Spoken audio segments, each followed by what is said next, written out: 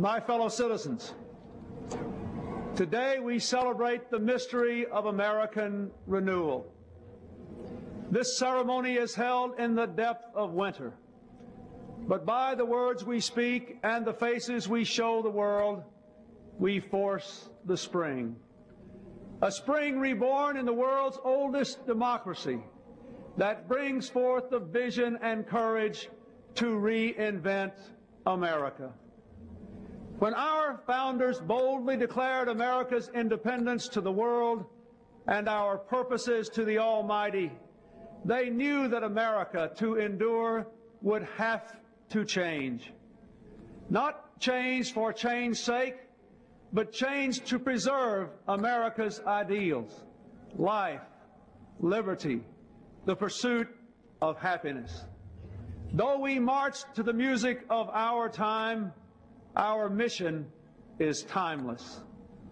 Each generation of Americans must define what it means to be an American.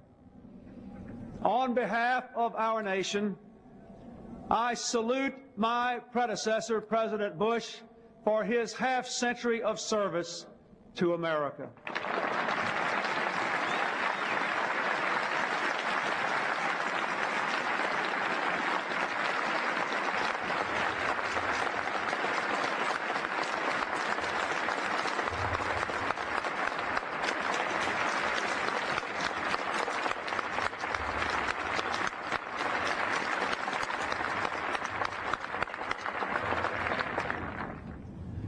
And I thank the millions of men and women whose steadfastness and sacrifice triumphed over depression, fascism, and communism. Today, a generation raised in the shadows of the Cold War assumes new responsibilities in a world warmed by the sunshine of freedom, but threatened still by ancient hatreds and new plagues. Raised in unrivaled prosperity, we inherit an economy that is still the world's strongest, but is weakened by business failures, stagnant wages, increasing inequality, and deep divisions among our own people. When George Washington first took the oath I have just sworn to uphold, news traveled slowly across the land by horseback and across the ocean by boat.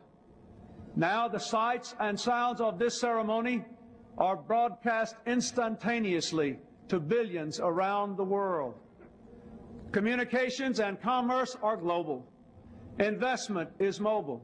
Technology is almost magical. And ambition for a better life is now universal. We earn our livelihood in America today in peaceful competition with people all across the earth.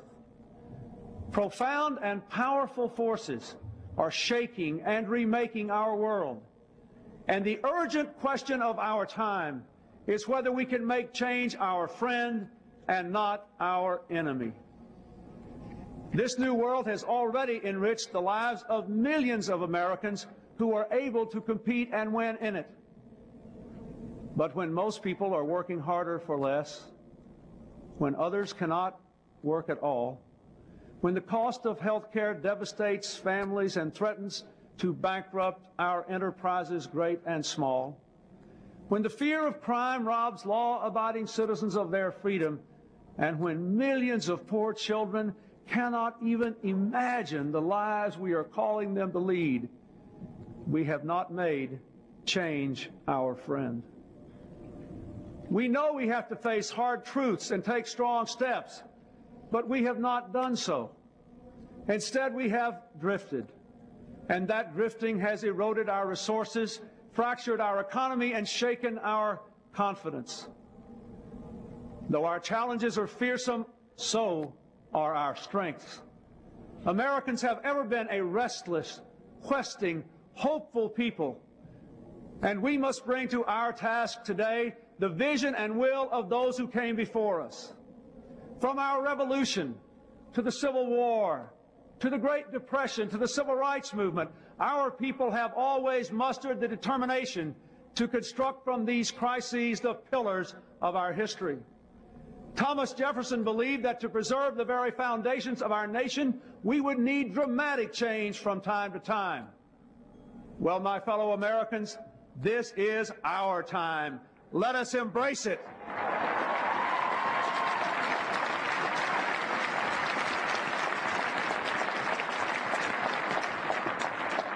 Our democracy must be not only the envy of the world, but the engine of our own renewal. There is nothing wrong with America that cannot be cured by what is right with America.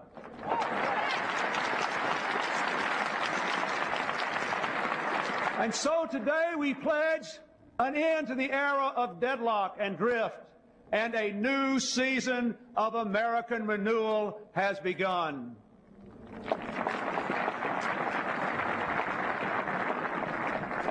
To renew America, we must be bold.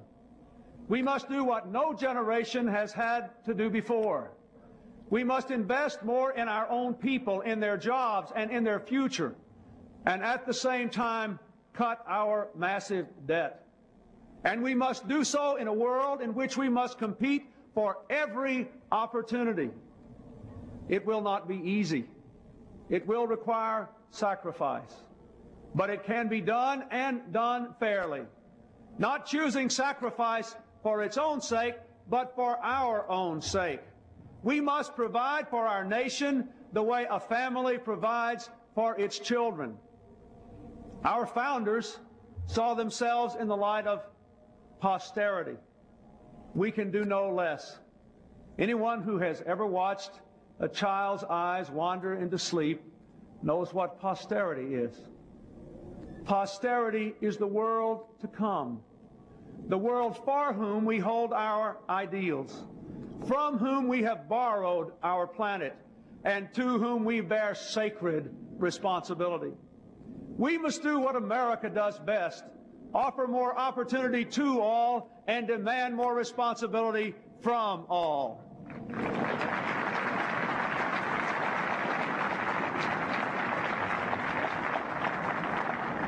It is time to break the bad habit of expecting something for nothing from our government or from each other. Let us all take more responsibility, not only for ourselves and our families, but for our communities and our country. To renew America, we must revitalize our democracy. This beautiful capital, like every capital since the dawn of civilization, is often a place of intrigue and calculation. Powerful people maneuver for position and worry endlessly about who is in and who is out, who is up and who is down, forgetting those people whose toil and sweat sends us here and pays our way.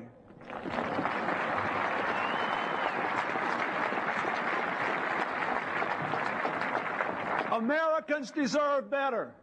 And in this city today, there are people who want to do better. And so I say to all of you here, let us resolve to reform our politics so that power and privilege no longer shout down the voice of the people. Let us put aside personal advantage so that we can feel the pain and see the promise of America. Let us resolve to make our government a place for what Franklin Roosevelt called bold, persistent experimentation, a government for our tomorrows, not our yesterdays. Let us give this capital back to the people to whom it belongs.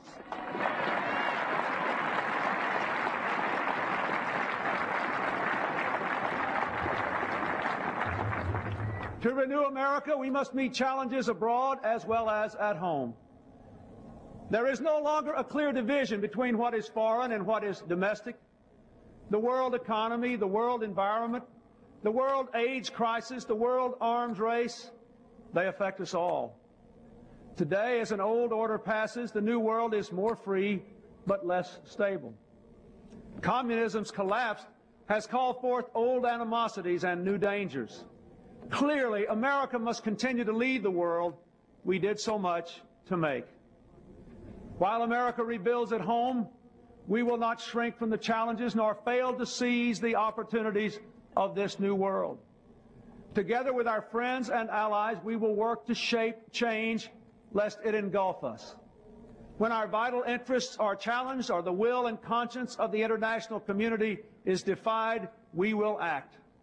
With peaceful diplomacy whenever possible, with force when necessary. The brave Americans serving our nation today in the Persian Gulf, in Somalia, and wherever else they stand are testament to our resolve. But our greatest strength is the power of our ideas, which are still new in many lands. Across the world, we see them embraced and we rejoice. Our hopes, our hearts, our hands are with those on every continent who are building democracy and freedom. Their cause is America's cause. The American people have summoned the change we celebrate today. You have raised your voices in an unmistakable chorus.